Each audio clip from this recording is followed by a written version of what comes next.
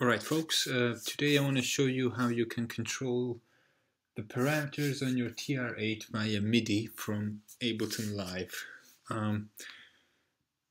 For this I have here set up an audio track where I'm basically monitoring my TR8 and recording the signal. Then I have a MIDI channel here set up from which I'm going to send MIDI information to TR8. I have a Native Instruments Complete Audio 6 audio interface, and I'm connecting a MIDI cable from the MIDI out of my audio interface into the MIDI in slot of the TR8. So I'm communicating via a 5-pin DIN MIDI cable, not USB. So next thing is to set up the routing here. So since I'm sending MIDI from the interface, I'm going to select my audio interface, and note that by default the TR8's channel is MIDI channel 10, so you have to set this to channel 10 in order for this to be able to communicate with your TR8. Now what I want to do is I would like to show you this little thing.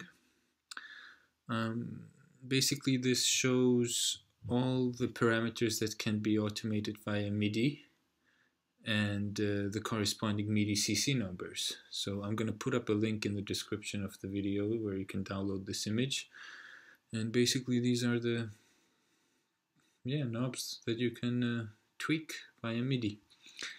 What I want to do, I'm going to automate the tune of the hand clap. So I'm going to focus on CC number 58. For this, let me just show you the basic beat that I have going first of all. Basically a simple kick and clap. So, and here I want to just modulate the tune of the clap. So for that I'm going to create a clip by double clicking, then I'm going to go over here into the envelope. I had it already open, and what I'm going to do is, since we saw that MIDI CC number for the tune of the clap was 58, I'm going to scroll down to 58, and then I'm going to just draw in some automation here. You don't hear anything because I'm not launching the clip yet, but now I will, and let's see what's happening.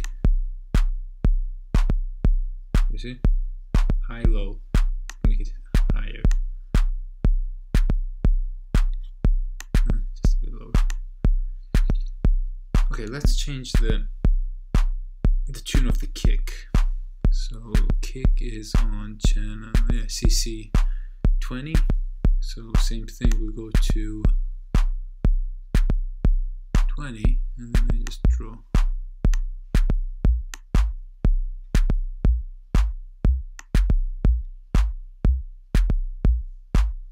Not bad, huh? Let me just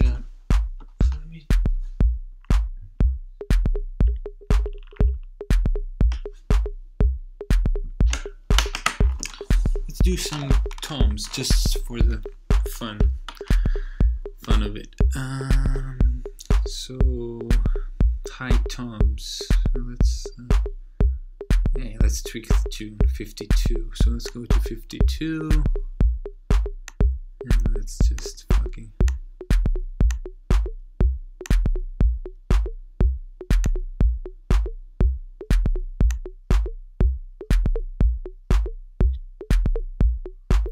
There are some interesting possibilities here, and you can do this by your DAW, so in this case Ableton.